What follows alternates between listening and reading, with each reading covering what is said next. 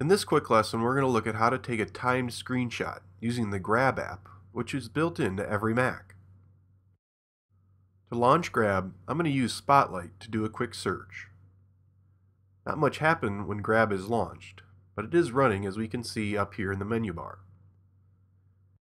From the Capture menu, we can select what sort of screenshot to use. The first three here can all be executed without opening the Grab app. To capture your entire display, use Shift-Command-3.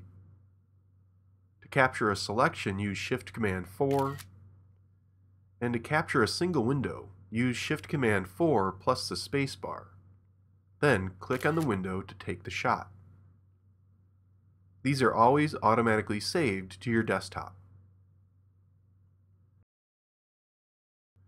Within the Grab app, though, we get options for a timed screen capture, or for new MacBook Pro owners, a timed touch bar capture.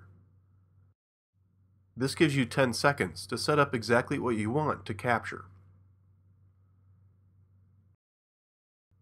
So I'll choose Time Screen Capture, and once I click Start Timer, I have 10 seconds to set up my screen. I'm going to open up the Go menu here in the Finder and display the library folder, which I need to do by holding down the Option key.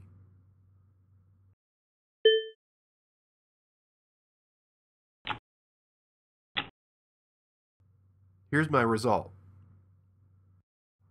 My problem with this is that I'd prefer the cursor to show up in the screenshot. We can set that in Grab Preferences. Here I can choose how the cursor will display in the screenshot. Currently, no cursor is selected. I'm going to choose the arrow.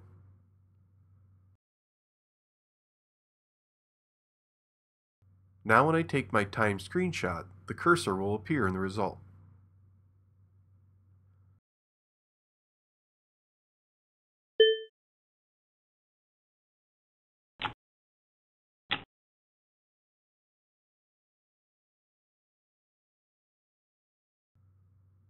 Let's do a timed capture of the touch bar on my MacBook Pro.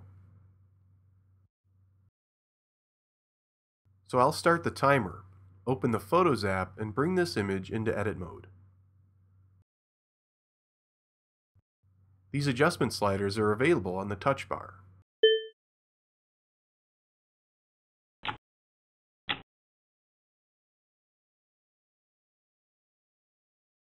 Here's the resulting capture.